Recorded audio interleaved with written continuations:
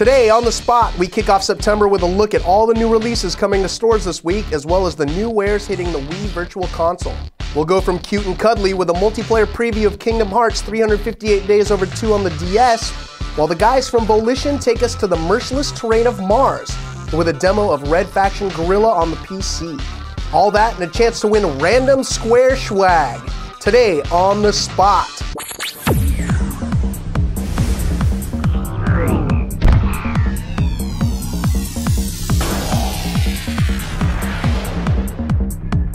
Hey everybody and welcome to the show. I'm your host Chris Waters, here with your regular dose of gaming coverage. We like to call it Today on the Spot. It's cool. Joining me once again is Lark Anderson. How's it going, Chris? It's going pretty well, man. Did you get a chance to hear what we're going to cover today? Oh yeah. Somebody told us to get your ass to Mars. So we're gonna check out some Red Faction on the PC. All right, I like that game. And then there's also some Kingdom Hearts 358 Days Over 2. Yeah, it's a weird fraction, 358 over 2, but I guess you slide days in there. Yeah. Maybe then you don't have to simplify it. I don't know. Normal rules of mathematics do not apply. Algebra or something. Yeah. We actually checked in with Square Enix for the official pronunciation on that one, and now we're gonna check in with Tor Thorson because he's got today's headline. Hey everyone, it's your GameSpot news update for Tuesday, September 1st. I'm Tor Thorson. There was a great disturbance in the Nerd Force on Monday when the Walt Disney Company announced it was buying Marvel Entertainment for $4 billion in cash and stock. Wait, what? Marvel's all at the Disney? Are you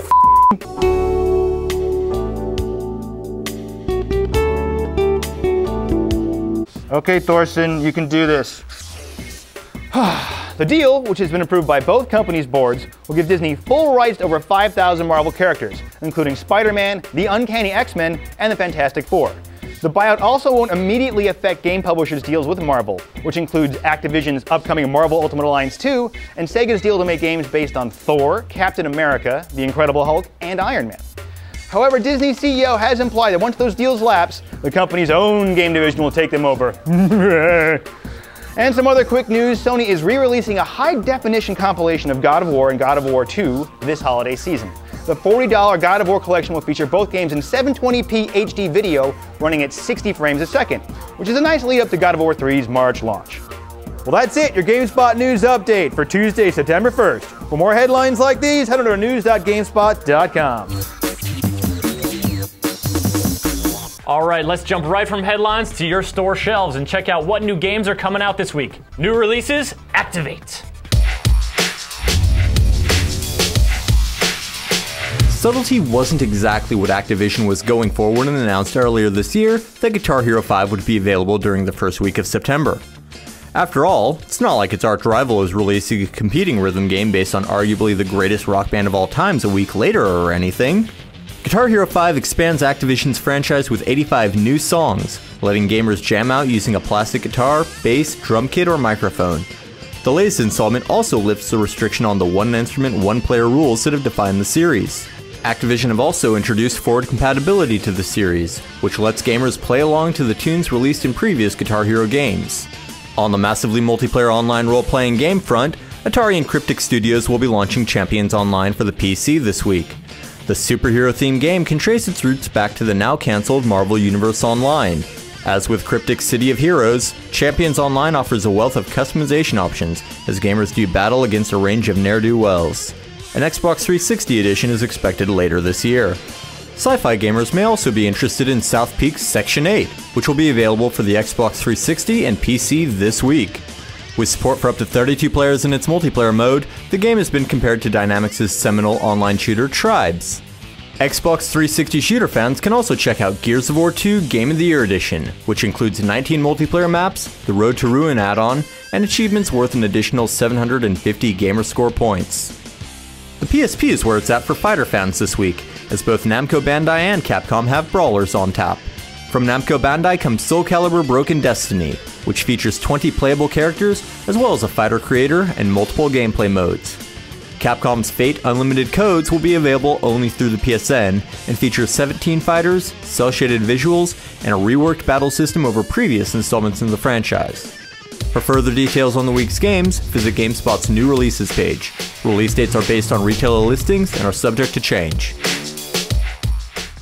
Looks like we're starting to see some of the fall's really big titles hit store shelves. Soul Calibur on the PSP? Yeah, it features Kratos and Bill the Butcher from Gangs of New York. What?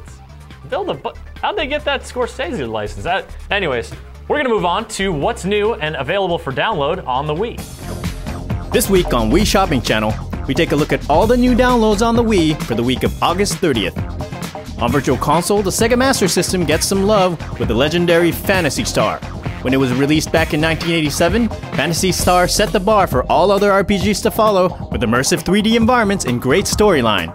Relive this classic and engage in dynamic turn-based combat as you guide Alice and her troops through the sprawling environments of the Agal solar system in an attempt to defeat King Lassic and liberate the people of Agal. Phantasy Star is available now for 500 Wii points. New on WiiWare this week, it's 3-2-1 Rattle Battle. Rattle your way through this party game full of exciting and intuitive minigames. Just grab the Wii remote and shake your way into pure bliss. Or until your arms fall off. 3-2-1 Rattle Battle is available now for 500 Wii points. Also new this week is The Tale of Monkey Island Chapter 2. Guybrush's high seas adventure continues as pox-plagued pirates lay siege to the innocent merpeople. Between defeating the merpeople and dodging the persistent pirate hunter hot on his trail, Guybrush manages to catch up with his beloved wife and despised arch-nemesis. But the reunion is short-lived. Now Guybrush must focus on eradicating the pox of LeChuck before more harm can be done. And as the mighty pirate draws closer to a cure, the waters will only grow murkier in this thrilling chapter of the epic saga. Tales of Monkey Island Chapter 2 is available now for 1,000 Wii points. Well, that's it for this week on the Wii Shopping Channel. We'll see you next time. As you might imagine, one of our favorite things to do here at GameSpot is play games that aren't even out yet. A bunch of editors got together recently and did just that, and now let's check out some of their gut reactions to playing Kingdom Hearts 358 Days Over 2. Hey everyone, Sophia Tong here, and I'm joined by Lark Anderson and Kevin Van Ord, and we're here to check out Kingdom Hearts 358 Days Over 2 for the Nintendo DS. Now I got a chance to preview the single player, but now since we have extra carts, we're going to talk a little bit about the multiplayer mode. So you guys had a chance to play it. Yes, indeed. Well, yeah, what do you think? So far, so good, actually. It's co-op play. You all get together in the same... the missions are available in single player, but you can also join up with other people and then take on, all the Heartless and take on the boss together. All right, so how multiplayer works, like everyone needs their own DS and their own cartridge, of course, and it's up to 4 players. And what you do is just jump in, one person hosts, and depending on what kind of Unity badges you've collected in the single player mode, you can play the missions in multiplayer. So it's really easy, just start a group, jump right in, and even if you play the missions by yourself, it's kind of exactly the same, except with other people, you either like fight the boss or like just defeat all the Heartless. It's like have you gone through some of the missions? Like yeah. Same objectives. They're really good for play on the go as well because they're pretty quick. Yeah. And when you get people together though, it's it's a good way to pass a few minutes of time. Yeah, and it'd be great to take on the bosses with more than one person, just to make it a little bit easier because those are kind of big encounters. So there is some competitive element into it because like not only are we fighting the bosses, we also have to collect those little silver like crystals. So the person who collects the most by the end actually gets crowned the winner, and I think you get more bonuses because of that. So there's a competitive side to it, and you can also toggle the different options. And we can have friendly fire on, so that way it makes things a little more interesting if you want to do it that way. Yes, you could be a jerk if you wanted to. It is actually impressive too, the number of options when you go in to set up your multiplayer match. There are a lot of different options in there in terms of how you want to set it up. So I thought that was actually pretty impressive considering you can go in and there are literally dozens of different missions that you can go in and play this way. And that was our quick look at Kingdom Hearts 358 Days Over 2, and look for it on the Nintendo DS on September 29th. And be sure to check our site for more information. Well, today on The Spot has featured all kinds of games for the Xbox 360, the PlayStation 3, and all those other video game consoles. Our coverage of the PC has been a little light. Well, that changes now. That's right. Late last week, we got a chance to check out Total Recall, Red Faction Guerrilla for the PC. Yes, sir. So let's go check that out now. Grab your mouse, your sledgehammer, and your keyboard. It's time to free Mars. Hey everyone, Brian Eckberg here. I'm joined by Sean Kennedy, associate producer on Red Faction Guerrilla. We're looking at the PC version of the game, which is due out in just a couple of weeks. Sean, first of all, someone who's never played Red Faction before, what is this game all about? Red Faction Guerrilla is actually the return of the Red Faction franchise. It came out 8 years ago, the first game. And with Red Faction Guerrilla, we're actually going back to that first one, and it's pretty much the direct sequel to it. It's 50 years later, it's back on Mars, and we've taken destruction to a whole new level with the GeoMod 2.0 engine, which allows you to destroy anything you see in the world. And the game came out 2 months ago for the Xbox 360 and PS3, and now we're getting ready to launch the PC version, which is coming out in just a few weeks. There's a couple things you want to hit on. First of all, we should point out that this game looks amazing on the PC. Tell me about the graphics and all the work you did that way. When bringing it to the PC, we knew we wanted to give PC gamers, the best experience possible. And especially since Red Faction actually does have a fan base still on the PC from the very first game. So, we knew we wanted to take advantage of the best technology out there. So the game fully supports DirectX 10. And if you have DirectX 10, you're going to get much better lighting, you're going to get better particle effects, better shadows, and all that mixed together with what's already in RFG just gives you a much more rewarding visual experience. So. Is there anything like, when you play the PC game, are you getting more out of that GeoMod 2 engine, or is it pretty much the same thing we saw on the Xbox 360 and PS3, it just looks sharp? Yeah, I mean, it's pretty much the same thing, and you're basically visually you're going to be getting the same game that you have on the other two systems. But if you have DirectX 10, you're going to be taken to a whole nother level. Because it's on PC, customization is an important thing. Tell me about the controls in the game. Okay. Again, bringing it to PC, we wanted to make sure that we're giving PC gamers the best game possible. I mean, so often you see console games that get brought over to the PC and it's just not the best effort. They just shove it out there. So with the developer that we worked with on this, Reactor Zero, we worked with them for kind of almost about a year to make sure that this was brought over, and the goal was to give PC gamers a game that felt like it was always on the PC, built from the ground up on the PC. Nice. So you have complete control over how you want the controls to be. You can use mouse and keyboard, you can assign them whatever way you want, you can adjust the sensitivity of the mouse, or if you want, you can actually plug in a 360 controller and have the same controls that you would have on the Xbox 360. Cool. So sometimes with console games come to PC, the HUD changes, the menus change. Is that the case with this game, or is it pretty similar to what we've seen? It's pretty similar. Everything's the same. I mean, when you're using mouse and keyboard, all the prompts automatically change to be, whatever key is assigned to whatever action you want to use. Sure. But when you plug in the Xbox 360 controller, it will look identical to 360. That's great news. Of course, maybe the best news about this game is how much freaking content is here. You've got a ton of stuff in this game, right? Tell me about that. So, earlier this month we released the first downloadable content pack for Xbox 360 and PS3, which was the prequel game, Demons of the Badlands. It's set 3 years before the game. It's about 5 more hours of content. But when that came out, all the PC gamers who've been waiting for this were wondering, are we going to get this? Right. And they are. You are getting the first downloadable content pack in its entirety. Nice. In addition to that, you're getting 2 exclusive multiplayer maps. You're getting the 6 Wrecking Crew maps that were locked in the console versions, unless you had the pre-order codes. They're already in there, unlocked.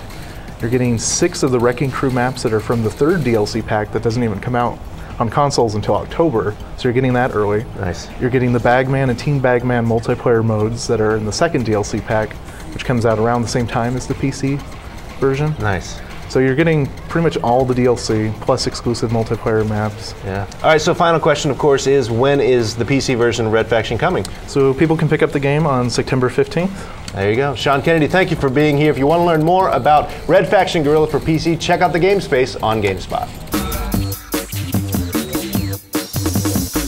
Lucky viewers who know a thing or two about Kingdom Hearts now have a chance to win all kinds of good stuff provided for us by the fine folks at Square Enix.